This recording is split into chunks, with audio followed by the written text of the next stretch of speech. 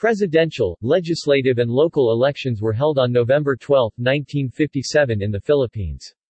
Incumbent President Carlos P. Garcia won his opportunity to get a full term as President of the Philippines after the death of President Ramon Magsaysay in a plane crash in March 1957.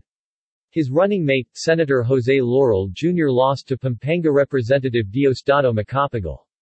This was the first time in Philippine electoral history where a president was elected by a plurality and not majority, and in which the president and vice president came from different parties. Results. President, Vice President, Senate, House of Representatives. See also: Commission on Elections,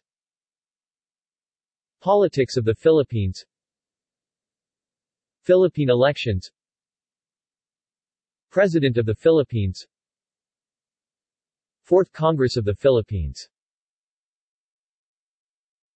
References. External links. Official website of the Commission on Elections.